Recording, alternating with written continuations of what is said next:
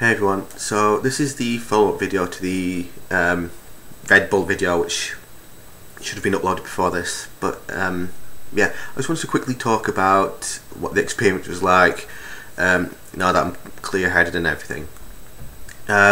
First off, basically I periscoped the whole thing, so not the whole thing, but I periscoped the drinking of the Red Bull and I stayed on for a while after, and someone on Periscope watched me this Periscope user by the name of Albeast, I think it was, said as soon as I started drinking it, I got quite jittery. But yeah, it was an interesting experience because I've never, as you can imagine, I've never actually had Red Bull or energy drinks in the past. I used to drink Lucozade as a kid, but yeah, I haven't drunk that in a hell of a long time. The flavour was interesting. You know, it was started off with a hell of a bite, which you can probably see my reaction, and the flavour was nice for a while, but then it started going off. It started tasting alright, but not as good as it started off as. Yeah, but I'm not quite sure. I don't know, I can feel a bit different after drinking it, different in a good way though.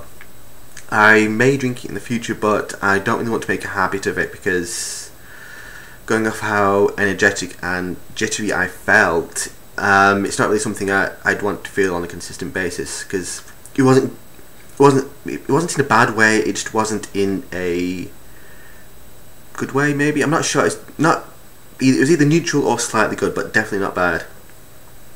I have been considering doing Never Have Ever with Monster, which it seems to be in like another major energy drink, but I'm not sure. I mean, it wouldn't be the first time I did an energy drink, it would be the first time I've drank Monster.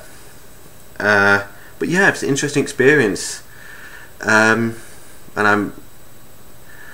as I've said, I'm not really sure how often I'm going to be able to do these Never Have I Evers, so I can't promise when the next one will be. In the future, I'm wanting to make them more regular, but if you've seen my other vlogs and other videos, you know I don't like to make promises for videos, because I don't like to make promises for videos if I can't fulfill them, or if I don't feel like I can make a good video for you guys, because that's one of my goals, make good videos. But yeah, anyway, I'll end this here, and yeah, I hope you like watching the main video. And with that, goodbye everyone, and I'll see you tomorrow in tomorrow's one, the one challenge. Yeah, so which is bye.